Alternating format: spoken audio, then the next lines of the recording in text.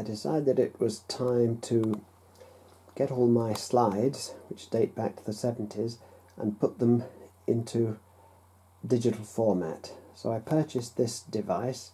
It's called the Ion Slides Forever 35mm slide and negative scanner with rapid slide feeder.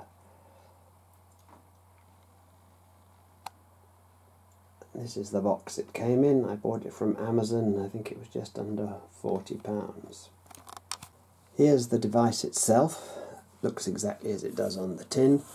Has a slot at the side down here where the slides are inserted, and they come out this side. A little button on the top which allows you to effectively take a snapshot of the slide, and then the connector at the back which leads into the USB socket on the computer. It's provided with a bit of software on a CD which loads very easily into my Windows 7 laptop. Once the software is installed, it leaves a little icon on the screen there, which I will now try and click with my left hand. Here we go. Double click, and up comes this screen. I'm afraid I'm not very good at this, but I'll try my best. All you really need to know is that when you put a slide in, it comes into this grey area here.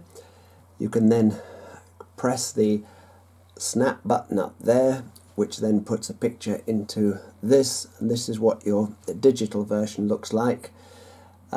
Instead of pressing that button up there, you can in fact press the button here on the top of the machine, which is probably easy when you're doing quite a few slides. There are options for rotating the slide, but it's better to get the slide in the right way in the first place. And then there's a save button down here where you can save to your desired directory, which is just defaults to pictures at the bottom there. You can save each slide individually, or it'll allow you to fill each of these slots across the bottom and then do one save, but it won't allow you to do any more than actually appear on the bottom. There is a function for adjusting the colour and brightness, but I'm afraid my slides are all very old and I didn't bother with that. But generally, a very easy piece of software to use. You do have to set it up at the beginning here to choose whether it's a negative, a slide, or black and white. I'll just show you now a few slides being operated. Well, this is how all my old slides were stored in these cassettes, hundreds of the things, but it's surprising how quickly you get through them. So let me take a few first of all and show you how to do it. The Ion provides 3 different feeders for the device. This one is for roll film only, which I didn't use. This, I'm not quite sure, it says on here slides only, and you can put the slides in individually and then push them through, but I'm not quite sure of the advantage. I guess you could use that for film, individual bits of film where you haven't got them in a frame, but the one that I used all the time was this, which is a small cassette which allows you to stack up to about 20 odd slides, and then a lever to push them through individually and then take a photograph as each one goes through. It's all done manually, but it is quite quick. There are a few problems when you are sliding each slide through. They get jammed occasionally and you have to take them out and unjam them, and be careful you put them all back in the right way so that they come out the right way up. But it's pretty reliable, and I think I can thoroughly recommend it.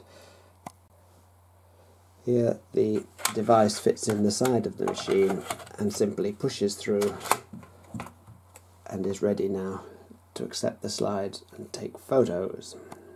So I've selected some slides and just put 3 in the tray for the moment. On the top of the slide holder there is a slider, and this needs to be moved one way for cardboard slides and the other way for the plastic slides. they're a bit thicker, and so it just need a slight adjustment. Okay, so here we have the slides in the device. All I have to do is push this across, and you'll see that the picture has appeared on the screen. Unfortunately it says negative, so if I change it to slide, there, I think you can see that it's come through reasonably well. Now if you want to adjust the brightness and everything, you can, but I'm not going to. I'm just going to click the photo button over there, and now you'll see the picture has appeared up in that box. Then all you have to do is click save, and it will appear. I won't actually click that because I've done all these. And that's all it is. It's as simple as that. So if we go back to the device itself,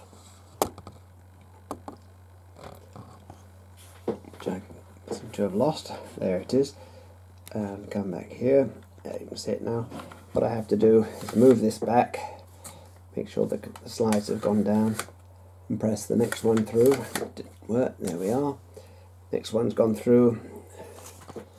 The other slides come out at the end here, and on the picture, there it is. Just click snap again. Picture moves through to the area here. Press save, and Bob's your uncle. Okay, well that's basically it. I've gone through 6 cassettes of slides, which has taken me 2-hour sessions, so 4 or 5 hours altogether to do it. One very important tip: if your slides are like mine, they've been kept up in a dusty loft for something like 30-40 years, and they do have bits of dust on them. I didn't realise until I was well through the process that that dust gets deposited on the lens inside the device. Now they provide a brush which looks like this, which has got sort of velvety stuff here. So what you have to do is take the cartridge out like this, and then use the brush to put in here and just clean the lens to make sure that all the dust comes off. I think you need to do that really after every couple of dozen slides, or when you see the images starting to get dirty. Okay, I think that's it, folks. I hope you find this little video helpful, and good luck with transferring your slides.